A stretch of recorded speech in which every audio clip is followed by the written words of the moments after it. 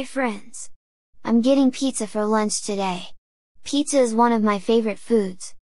Pizza also reminds me of how to find the main idea and details when reading informational texts.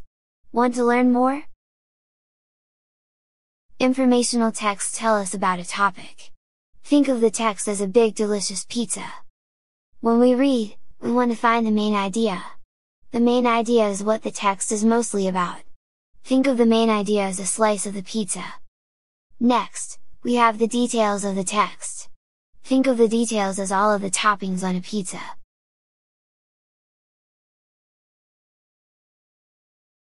How do we find the main idea? First we look at the heading of a text. Next, we look at pictures. We can also look for words that are used more than once. And we can even reread the first and last sentence. These are some ways we can find the main idea. Let's practice finding the main idea in this informational text. People around the world love to eat pizza. It is a popular food. Worldwide, over 5 billion pizzas are sold every year. Pizza was first made in Italy over 1,000 years ago. The first pizzeria opened in the United States in 1895. Today there are over 70,000 pizza restaurants in America.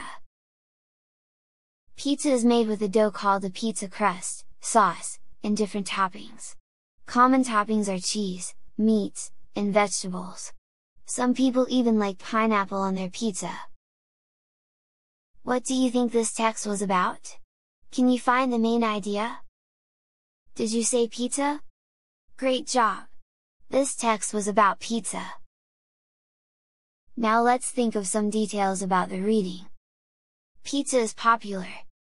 Pizza was made in Italy. There are many types of pizza toppings. Great job, friends! You used your reading strategies to find the main idea and important details about the text. Keep practicing how to find the main idea and details when you read. See you next time!